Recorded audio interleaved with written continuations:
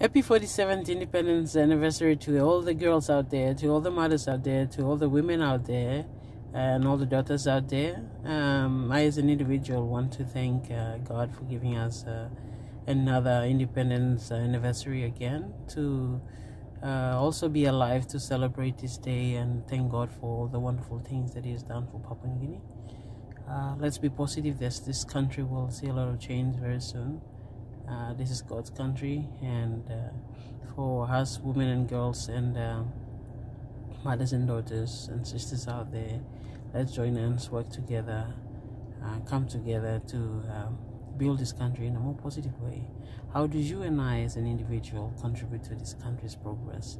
You don't need to do a lot of big things. You don't need to be a politician to do big things. Just one little good attitude, a good behavior, a good habit, a good ethic.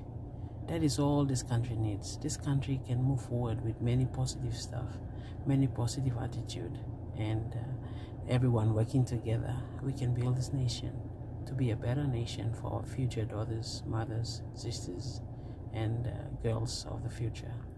I want to wish you all happy 47th Independence. In whatever you do, may God bless you all in any little ways you celebrate the 47th. May you enjoy in the true spirit of independence. One love. God bless.